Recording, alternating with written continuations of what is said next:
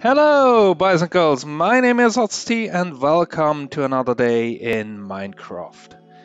Behind me, you can see Ilmango's 200k subscriber special 2x2 jungle tree farm. The link to his video with world download you can find in the description. As you can see, this is massive, so we'll probably split the construction up into multiple episodes and maybe manage one each week. Should be really great. On the right side there is a massive flying piston wall for moving the logs and breaking the leaves.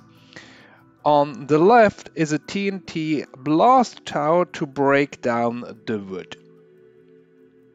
These two parts we will take as they are.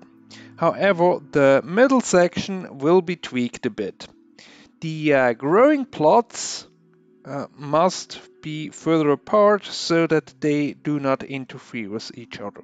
Then there are also some other changes and improvements in order to grow all 2x2 tree types. So let's get to it. I thought of placing this farm along this side here at the back of these tallish towers, but due to the dimension, the end would be on the other side of that tower or mountain there. And as it turns out, 2x2 trees are a bit peculiar about the terrain on which they grow. For example, they have a problem if they have some neighboring blocks on certain sites here. So basically the farm is orientation dependent, and that's why I decided we will place it along this side and move it quite a bit out there. So it will go over this river, and we will have to think of something nice to fix the issue there. And it will also go quite a bit back there, and we will probably shave a good part of this mountain off here. But that gives us a small space here, and then a larger one back there for additional farms and buildings, if I can think of any. So let's get this prepped. This collection area can give you an impression of how large this farm is, but that's not all, because there's a backside to it. On here, so far I have implemented the item sorter, so items go here in the middle through this channel, and then here we are looping around with item sorters, and the first three will be saplings, and three different kind of saplings, and this is already the first change as opposed to the original farm, because we can have jungle saplings, dark oak saplings, and spruce saplings, because this farm will work with all kind of these saplings. And then here on the back,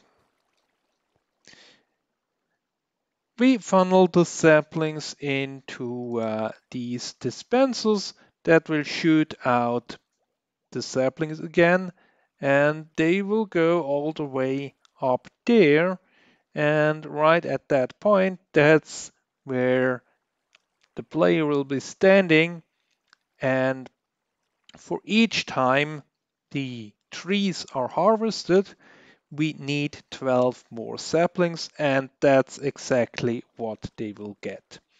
And this is done by this contraption here with these amount of delays. Down there is a comparator powering a piston down there, pushing this observer over, creating a clock, and just long enough for the dispenser to pop out 12 items.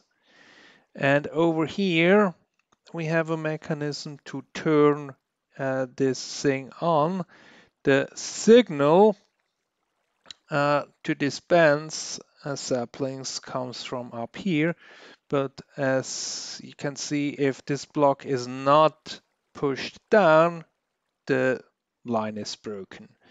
And we have this set up in total 3 times, one here, one there, and all 3 lines go over here to these 3 lines under the observers, which are sitting under a huge cobble wall.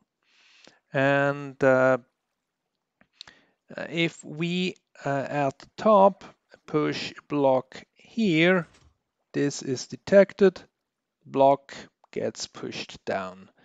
And if we remove the block again, block is removed down here as well. So that's how we can decide from the top which kind of saplings should be shoot up to us. And the input signal for dispensing these saplings will always be the same. So that's the first part of this farm. Let's do some more work.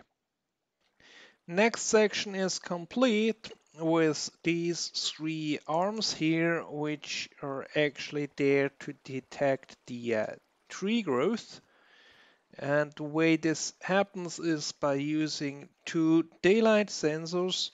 One is right beside the tree trunk, so whenever a tree grows, there will be either logs or leaves about it.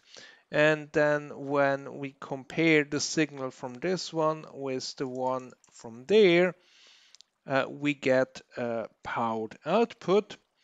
And we have all these 3 times because we have 3 growth modules for the tree, and then after each one we have an AND gate combining the input signals. This line here is from the 2 over there, and in here we get this one, and then we get a powered output line if all 3 signals are actually powered. And then on top here we have a glass floor, and eventually we will have water flowing all the way over here, because somewhere between the water down below and the modules where the tree grows, we need to have this contraption. And of course, saplings and sticks and so on could land on these arms, and we would lose those as they are not collected by the water stream. That's why I put this level up here, so we can collect as much of the drops as possible. So there's still quite a way to go until we are finished with the first part of this farm, which is basically all the farming plots here in the middle, and also the wiring here at the back. So I will be back once I have the next set done. From here, you can guess where the farming plots will be. They still need a bit of more work, but not too much. And then over here, we have what seems to be like a mess of redstone. But it all makes some sense, and it's not that complicated because it's mostly redstone lines and repeaters, so for the most part nothing too complicated. But in the heart there is this contraption, and if you have seen my recent video on storing state with redstone in Minecraft, you might already have guessed what this is about. This is basically a simple state machine or state storing contraption where the redstone blocks are moved around on this piston tape, and based on the upper redstone block location, we are in a certain state. The states are machine is turned on, then the saplings are planted, tree have grown, and the flying machine is running. And together with these states, there are various input signals we get from, for example, over there, the turning on of the machine, or from the pressure plate over there, signaling that the saplings are all planted. And then, of course, we have daylight sensors down there that will tell us the the tree have grown.